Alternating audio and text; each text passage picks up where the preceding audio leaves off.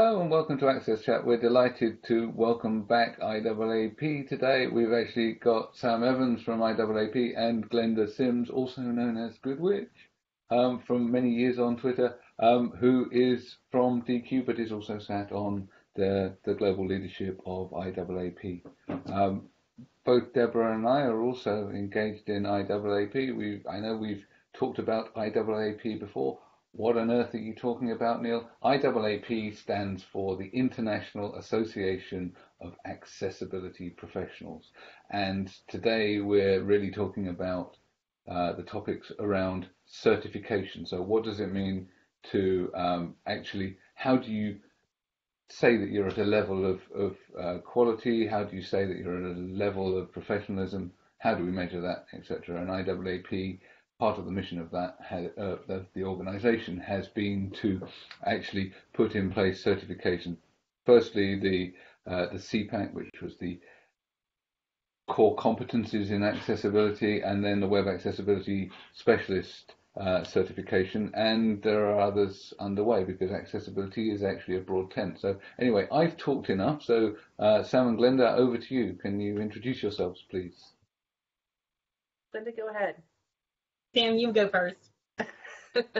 Hi, my name is Sam Evans, and I am the certification manager at IAAP, and I come to the accessibility profession through several different professional organizations, and then my own personal experience in assistance for low vision and blind colleagues and friends for several decades. But my professional background is in professional association management and certification. So I'm pleased to be able to bring that to help this great community come together and establish their standards, and so that we can grow accessibility as a profession across all the industries that we serve. And I'm Glenda the Good Witch Sims. I've been involved in accessibility since the 90s. I had the great fortune of learning accessibility with Dr. John Slatin at the University of Texas at Austin.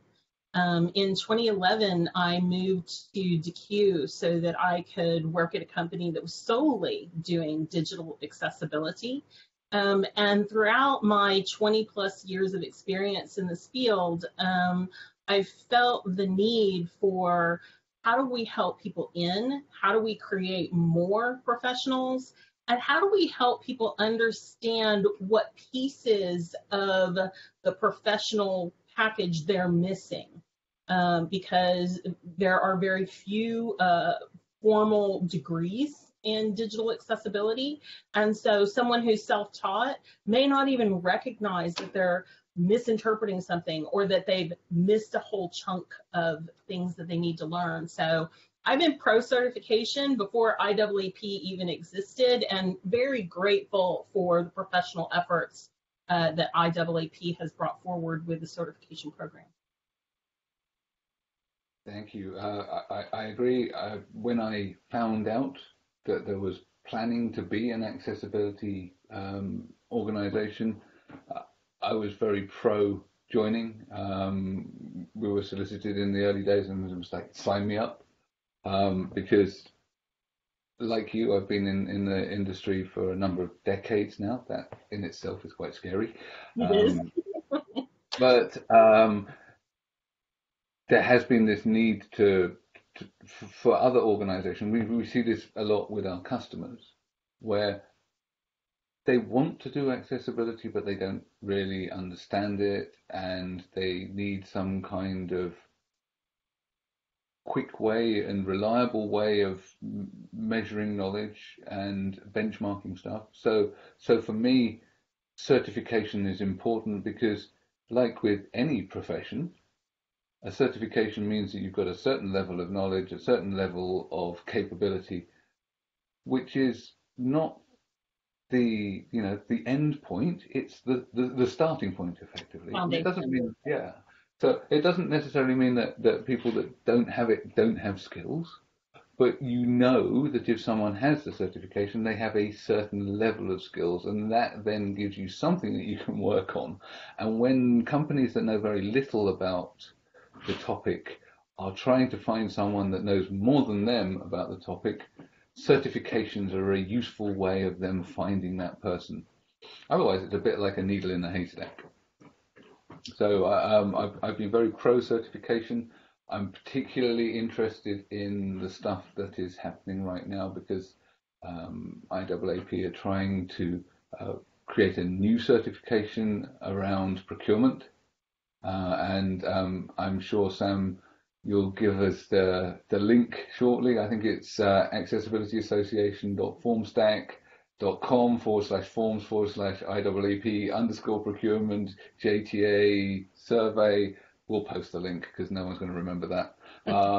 But essentially, if you are interested in procurement, and let's face it, actually, money talks. So if you start buying accessible, you're going to make changes in the industry because as more and more people buy accessibly, and we need procurement professionals to help us do that, especially in large organizations, then actually it's going to enable us to change the landscape of the corporation. It's through buying stuff, through companies saying, actually, this is a requirement, and I'm not going to buy this stuff if you don't do this, that we can change things.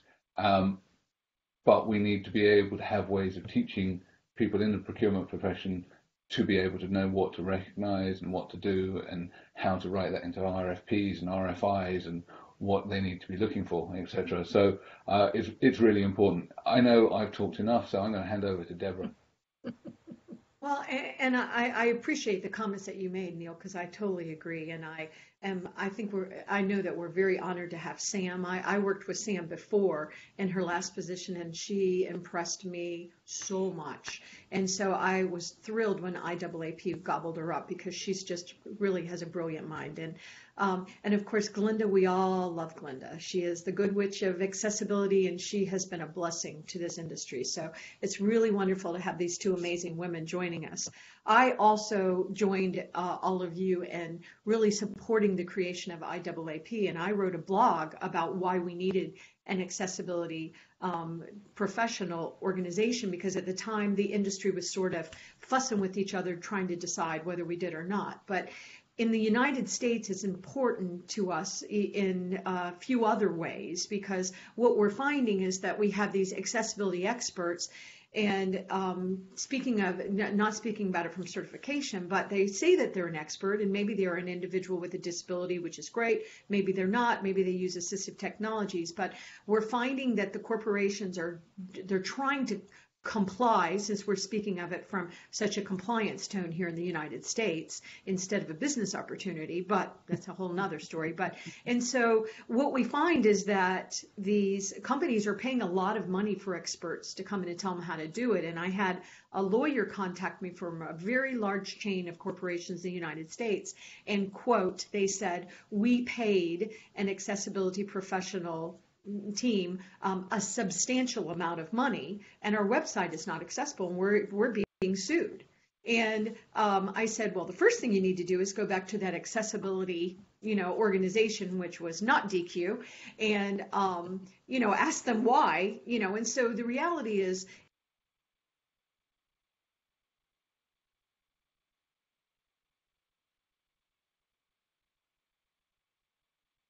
Have we just lost Deborah? Yes, we have. This would be a moment of inaccessibility. Oh yeah. Well, no. So no, I actually say that. Deborah's back, but I say that we mustn't actually mistake accessibility for connectivity. True. This website wasn't, accessible. Actually, it wasn't available. Yeah. Okay. Deborah, we lost you. Are you back? Am I back? Yes. Yes, you are now. No? I am. Oh, that's weird. I didn't know I went away. So anyway, I was just saying that from the United States perspective, certification has become more and more and more critical. But what we have to make sure that we do, and this will be part of the conversation today, is we have to make sure our corporations adopt this and make this part of their IT certification programs that they endorse and include, because we're getting in trouble over people not really knowing what they're doing with accessibility in the United States. So. But let me turn the floor over to Sam. I don't know if you or Glenda want to address that. So I hear a lot from people who are interested in learning about accessibility or have been working in accessibility, and Glenda very kindly offered to write a post about this from her perspective, from kind of the birth of the concept of accessibility joining together to join ranks, and then the perspectives of the pros and cons of what certification means and why to consider or not to consider, especially for those who have been working in accessibility for a lot of years. And so I was appreciative of the fact that Glenda wanted to take the opportunity to write her post and that blog. And so, Glenda, I think this would be a good chance for you to talk about your perspective historically and what brought you to this point. Yeah, and it's really interesting, two angles. I like to start out from I want to break into the industry, because this industry is beautiful. It's meaningful. You understand the positive impact that you're having on the world and the web. And so I see so many people that want to do this, and they're like, how do I get started? And one of the first things that I do is I show them what the core competencies study notes are, and tell them that this field is very broad and wide. And the beauty of that particular certification from somebody trying to break into the industry is that they realize, oh, okay, so these broad concepts, and then where would I specialize? And I go ahead and have that conversation with them as well too, because I'm always recruiting new people to the field. And I talk to them about, do you want to become a technical expert? Would you want to do assessments? We have a certification already, the web accessibility specialist, and talk about how native mobile and PDF and on and on. But sometimes I'll come across someone who's like, yeah, I don't want to get near the assessment piece. The procurement might be of more interest to me, and the design phase of accessibility. And so I use it as a tool to help people break into the industry. Now, as we look at the intermediate to expert zone, it is stressful if you've already been in this industry 10 years, 5 years, 20 years, to know, wait a second, there's a certification. I have to take a test to prove I know what I know. And as Neil said, no, you don't have to take it. But one of the things that I've found is I literally encourage my employees, and I do have over 50 accessibility experts that work with me at Deque. I encourage them to take it, no matter how many years they've been in the field, because two things. I want them to understand what's on the exam, validate if they think the exam has good questions, which I had one of my experts come back to me and say they're not good. And to also then help others into the industry. Once they've taken the exam, they have a better understanding. And 201, I say, what did you think about taking the exam? Was it worth your time? Was there a benefit? Did you learn anything? Yep. Every single one of us, for the most part, we are self-taught.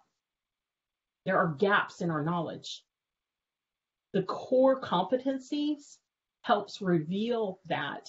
And my favorite thing, it forever puts to bed the concept of, oh, accessibility? I'm sure I can read a book and learn that this afternoon.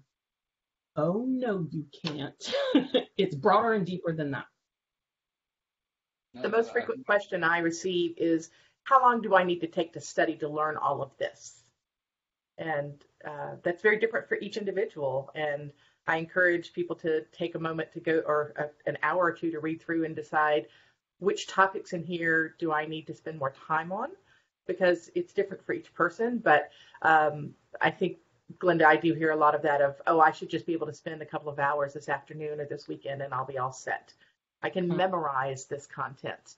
And it's a lot more about application and implications, and why it matters to both the design component, the implementation, and the end user. And so that's a good bit more experiential learning, I think, than memorizing content.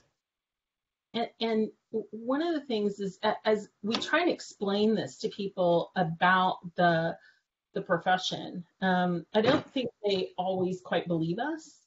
But as I've had people take that exam that might be at a manager level, that's not going to ever be technical, or even a salesperson take it, they're like, oh my God, I understand so much better just having studied for the exam and gone through and answered these questions. The respect that they now give us is one that's known from their own mind, as opposed to I told you and they just have to believe me. I think that's very valid.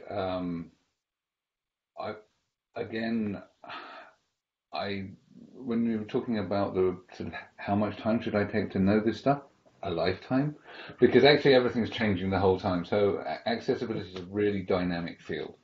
So everybody's needs are different. People equated accessibility equals works with screen reader equals use the keyboard.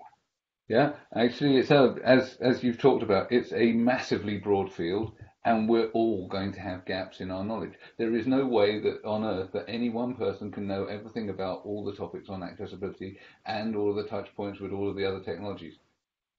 But it's a great place to learn about new stuff. It's a great opportunity to be engaged with the bleeding edge of technology. It's a great place to be involved in working to make for a better planet, better society. I can think of so many reasons and positive reasons to engage with this industry and be part of this industry. Plus, it's a great career. There's 1 billion people on the planet with a disability right now. There's going to be more. The population's getting older. The population's growing. That's only going to grow the market share. So, again, really well worthwhile. I know Antonio's got a question, but I also want to talk about the piece around growing the skill base. Within our organization, we're committing to putting people through training as well. We'll be training 10,000 people over the next couple of years on the basics. So that's quite a big commitment. Not everyone's going to get the full curriculum of stuff and go through certification, but that little knowledge is important so that they can understand why we're doing this, and then hopefully we'll engage them and they'll want to get certified. They'll want to do CPAC and whatever. We're also we've run apprenticeships around accessibility for the last 5 or 6 years. We've had a couple of cohorts, and now in the UK, what we're doing is we're setting a national apprenticeship standard up for accessibility, because what's happened is that through Business Disability Forum, through IAAP UK chapter, we've realized that there is a massive skills shortage. Yes. And companies can't recruit skilled accessibility people. They can't even recruit not very highly skilled accessibility. There just aren't enough to go around. So many more companies are aware that they've got to do this stuff and that they need to do this stuff and it's the right thing to do, that there is high demand for people with accessibility skills. So and we don't help by stealing them from each other. We have to make that was it. So what we were seeing was people. I train people up, and someone else would take them, and we take people off them, and that's not growing the industry. So we need to grow the skills base. So we're working with a number of organisations, and in the UK there is an apprenticeship scheme and there is a levy. So large companies pay into the levy. So we're actually trying to create the standard so that it becomes a nationally recognised profession as well. So sorry, they don't call it a profession. I think they call it a what was that? It might be. Anyway. I can't wait. It's a recognised career path. Occupation. Occupation is what they call it. So once it becomes a recognised occupation, then it's recognised by government and everything else, and it can qualify. They can take these schemes. They can, and we can work together with other industries. So we're working with AbilityNet, RNIB, Microsoft, large government organisations and partners, and also people we compete with, because we believe that it's worth growing the skill base. And part of that will require them to take CPAC and WAS. So at the end of their apprenticeship, they're going to come out with certifications. So so hopefully you'll end up with, suddenly there'll be a whole lot of IAAP certified people at the end of a couple of years' time, sat in the UK, because we've created an apprenticeship standard that will enable companies to allow people to work, get paid, and learn at the same time. Antonio, I've hogged the mic again, but Glenda, do you want to say something? No, I'll let Antonio ask the question. No, I think this is a question that I think that I would like to have the feedback from all of you. I've been reading a lot, lately, at the end of the year, a lot of reports on trends, what's going to happen in 2019, and all things like that. So I was reading some information and reports from Forrester and Gartner on customer experience, and there's quite a few interesting points there that organizations who have been running customer experience initiatives, they realize that they are not really getting the ROI of those initiatives, and they are somehow pulling back and trying to find ways, to get preferring short-term revenues to some long-term promises that customer experience was supposed to provide them. So we're here talking about accessibility, and I see that's still a huge disconnection between accessibility and customer experience professionals. So we're all talking about customer experience, providing better services to our customers, but then we make a lot of assumptions, we create a lot of personas from what we call normal consumer. But how do you, in your opinion, you see that accessibility can actually help customer experience professionals to be more efficient, at the same time opening a new vague of opportunities for consumers to be able to buy from almost everyone? So I love the question, and I'm going to go back all the way to my University of Texas experience, where it was before I became an accessibility expert. And I was actually read the Jacob Nielsen book and was doing usability testing at the university. And as I expanded my usability testing to include people with disabilities, I was so worried that the usability testing that I was doing for the UT website, that I would have to provide more time for the people with disabilities, because gosh, a person with a motor disability or relying on a screen reader, it's going to take them longer to do this task, right? No, because we had considered not only a good user experience for a person without a disability, but one with a disability, my people with disabilities actually completed the usability tasks faster. And what we find is, and we're seeing this a lot in the cognitive, is that cognitive disability and usability, the difference is, if usability is kind of so-so on a site, some people can tolerate it and make it through and make the purchase.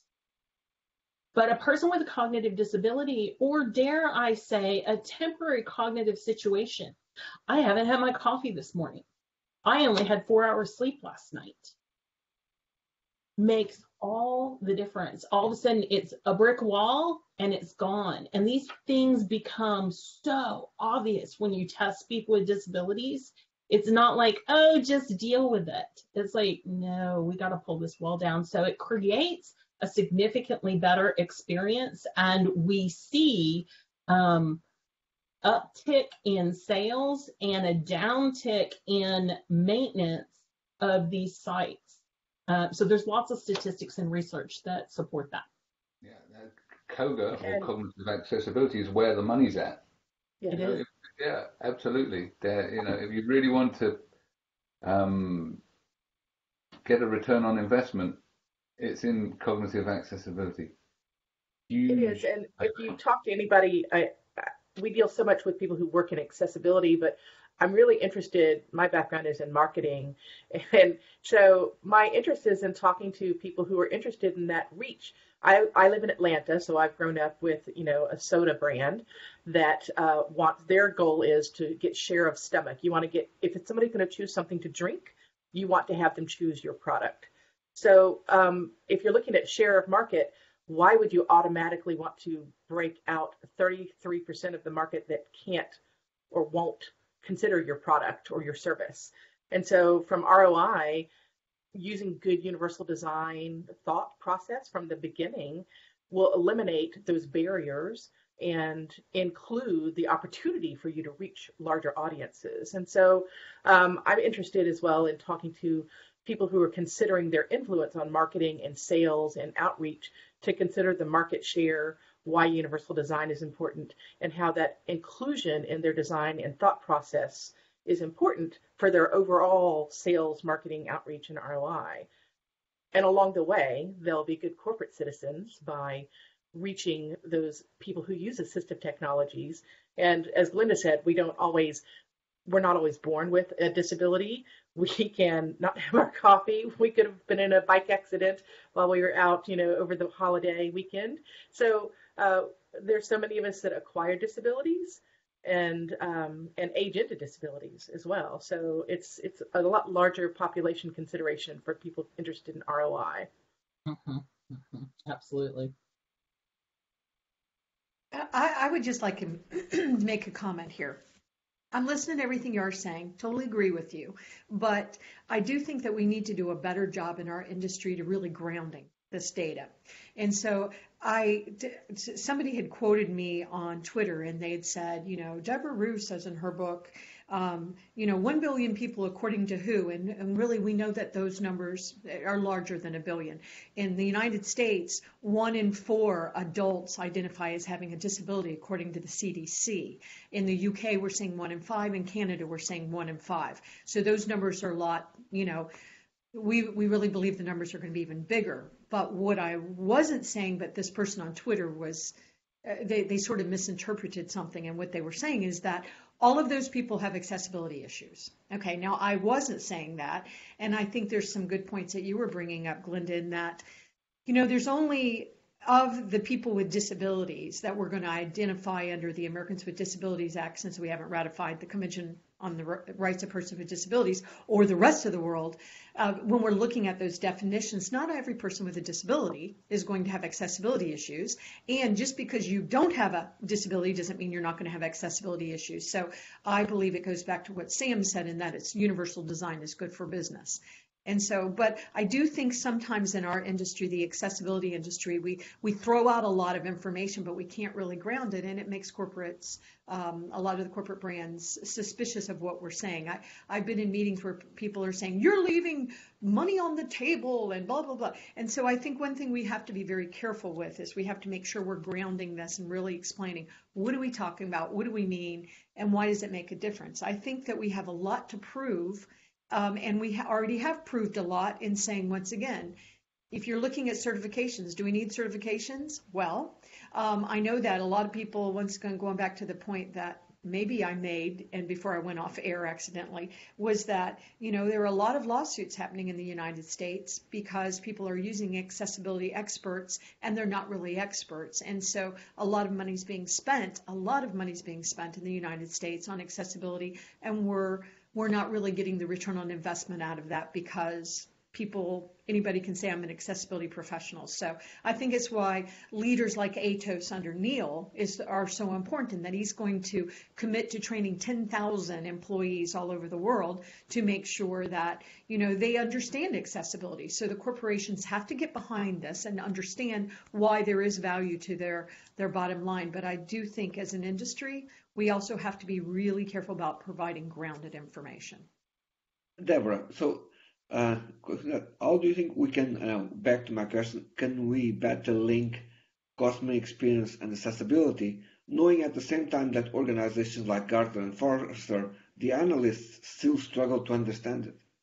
I know, and I agree with you, Antonio. I think if we don't do that as a society, we're never going to be successful with accessibility. I had Judy Human, who is amazing, on my program, Human Potential at Work, in December, and she said, we're really sort of getting and I'm putting words in her mouth, but she was saying when we're talking about disability inclusion in the United States, it's only accessibility.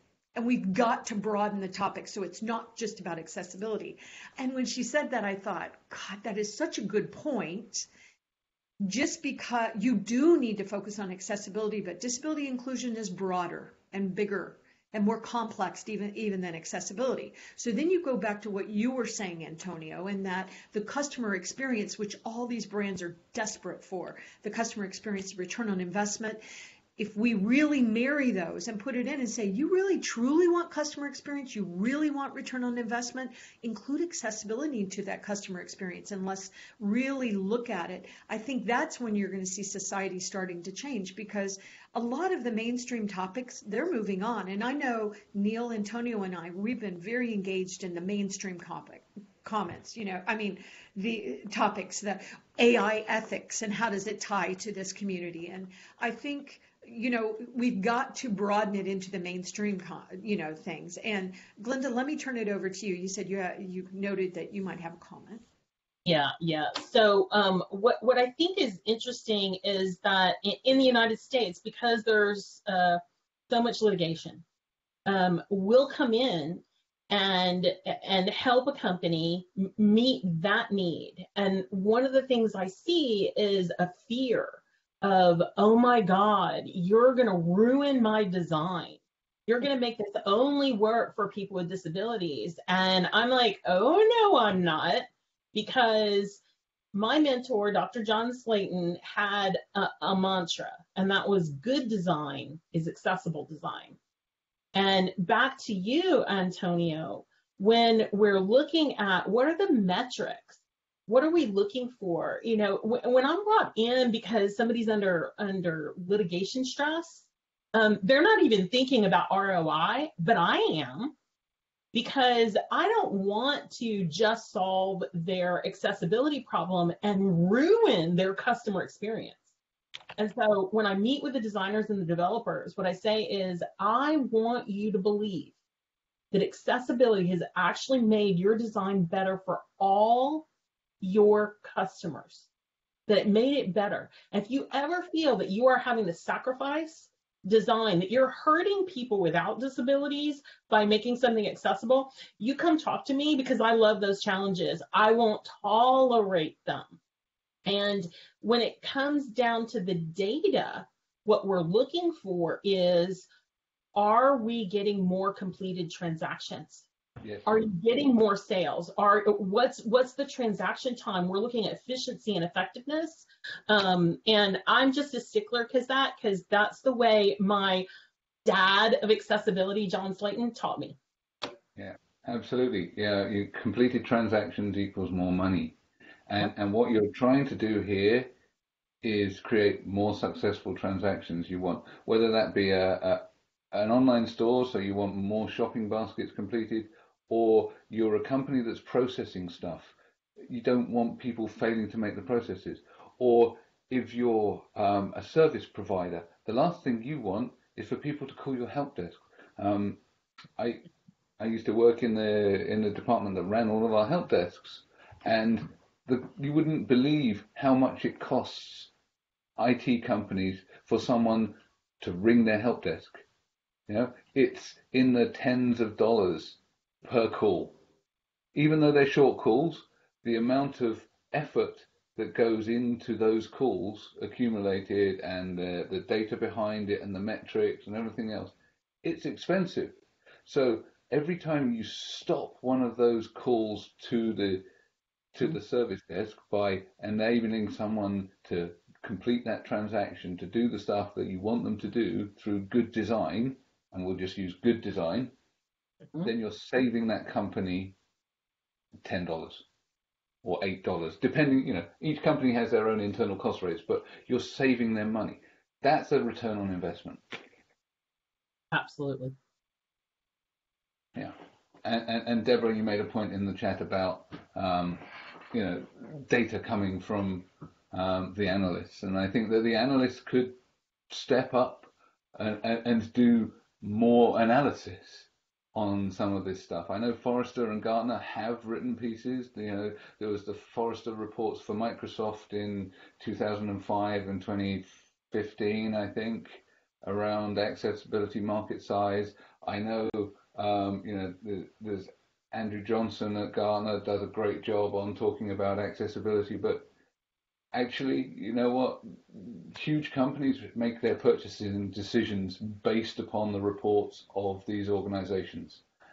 And there's not a lot in the reports about accessibility right now, even though it's a big market segment. Deborah, back to you because I totally agree with you. And I would say I would love to see some real big, analytical reports done. I would like to see that come through IAAP. Now, IAAP continues to reinvent themselves. They have a new leader, Dr. Christopher Lee, that Sam's working with, and he is a long time in the industry and a visionary. I was so excited to see him get that leadership. But I think the opportunity we have is for it to come from the accessibility.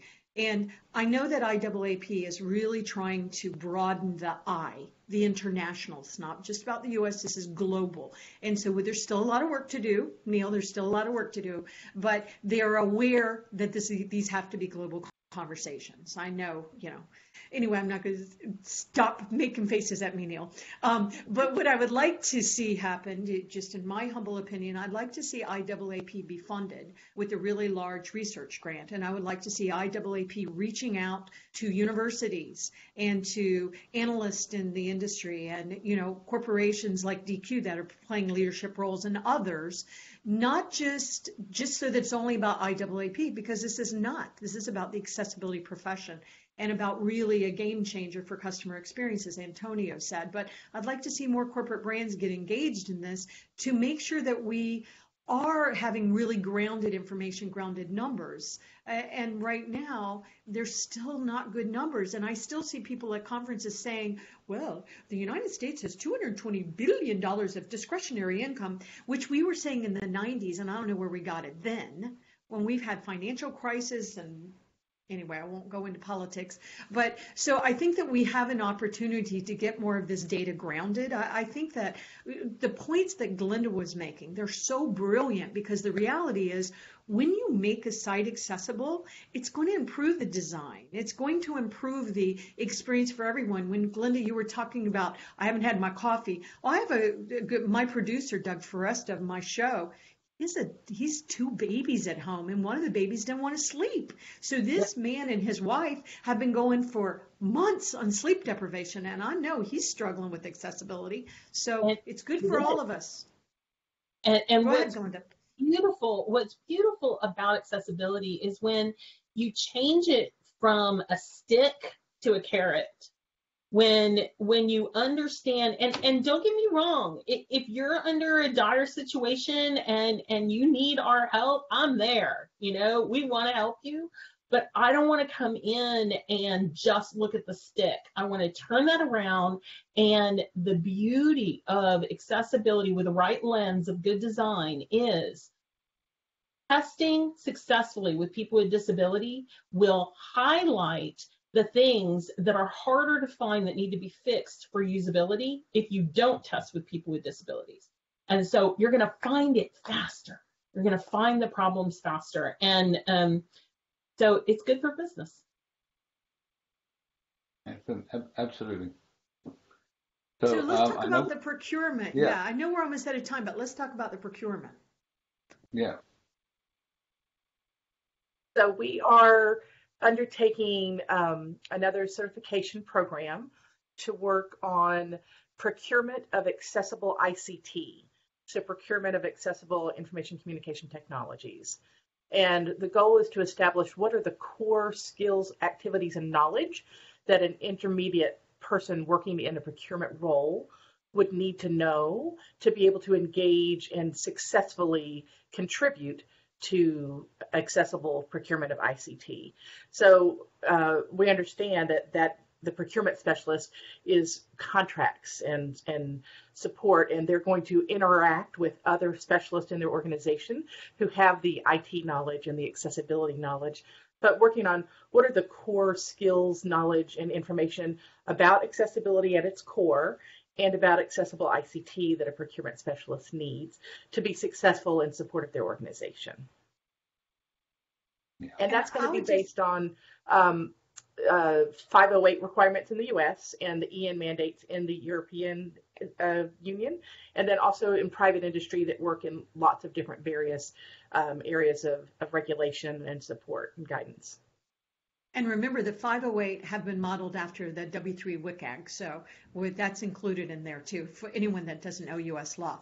But I'll just make one little comment and then turn it over to Neil. But one thing that we as I was working, with accessibility with customers in the past, one thing I would say to them: do it as part of your procurement. If you're making sure that everything you're procuring is accessible, you're going to take so much risk away from yourself. Push it to your vendors.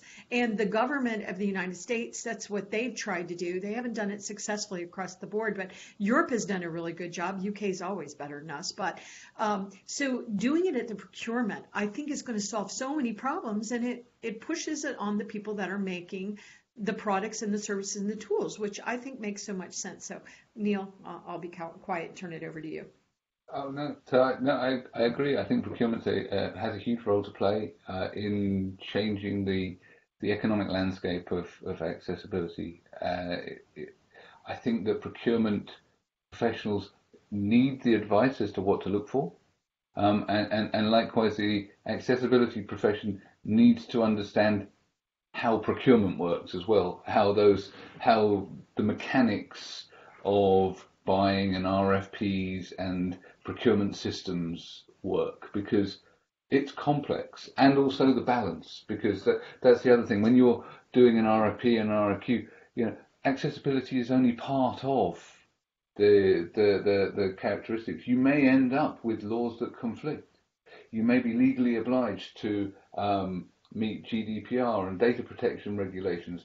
You may actually have to have a weighting, because the laws that require you to keep data private are pointing towards one product, and the other one may be more accessible but not as good on data protection and stuff like that. So there are all of these considerations that we need to take into play. So I think it's really important that we build up this kind of, as IAAP has done with other stuff, a body of knowledge as to what it is that people need to know, and then to be able to certify people against it. So thank you very much for coming on today. It's been great. Just need to thank Barclays and MyClearText for their support as always. Oh, Glenda, do you want to close for us? You know what? We might handle it in the Twitter chat later. I was just going to say procurement is a gorgeous topic. It can be overwhelming, but it is, instead of developing accessible, buying accessible, and realize that as a world, if we handle the vendor that's right in front of us at the time, we're making an impact. So you don't have to handle all the vendors, one that's right in front of you right now. Yeah, no, again, and Antonio in the comments has said there's a lot in common. And actually, he's right, because you know what? If you're making a product or buying a product, it's all in the specifications. And I'm going to leave you on that thought. Thank you very much.